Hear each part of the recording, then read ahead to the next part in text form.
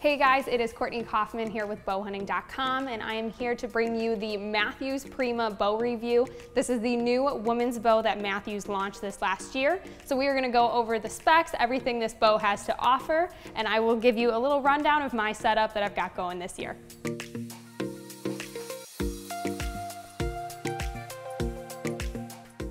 All right, guys, let's jump into the weight of this bow. So bare bow, you're looking at right under that 4 pounds.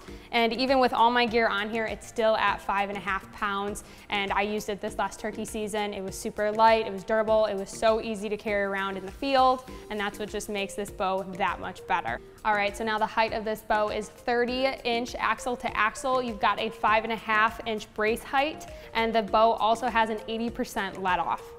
The draw length on this bow goes from 21.5 to 27.5 inches. Draw weights for this bow are 40, 50, or 60 pound options. Now for me personally, I hunt right around that 40 pound draw weight. So for me, I wanted to make sure I wasn't maxing out at 40 because I know I eventually am gonna want to increase my weight. So I went with the 50 pound option. This way I can start lower and make my way up versus being maxed out right away. The Mathews Prima has an IBO rating of 321 feet per second. It also has the Crossentric cam system, as you've seen on other flagship bows from Mathews. Similar to the V3 and the Atlas, the Prima has the Nano 3D dampener, as well as the angled center guard cable containment, which helps keep your cables centered in the middle of your bow, which is not only gonna help when you're tuning your bow, it's gonna help with your cam timing, and then it's also giving you a little bit extra clearance for your vanes as well.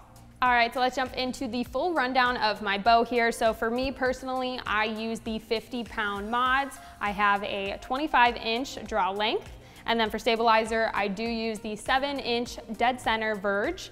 Now in the time that I have used this bow, I can't say anything but good things about it. I mean, just even setup wise, tuning this bow, it was from switching the strings, putting on the sight, getting the rest on, and honestly, I would say about 10 minutes, I was shooting bullet holes. There wasn't much tuning that needed done with this bow. It was definitely one of the fastest bow tunings I have ever done.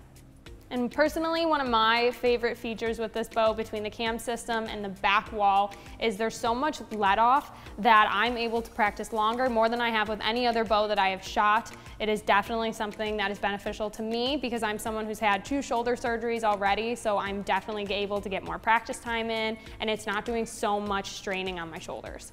The Mathews Prima comes in 8 different finishes. I have the green ambush, but you can also get it in their 2 new colors, which are the First Light Spectre as well as the Under Armour Forest All Season.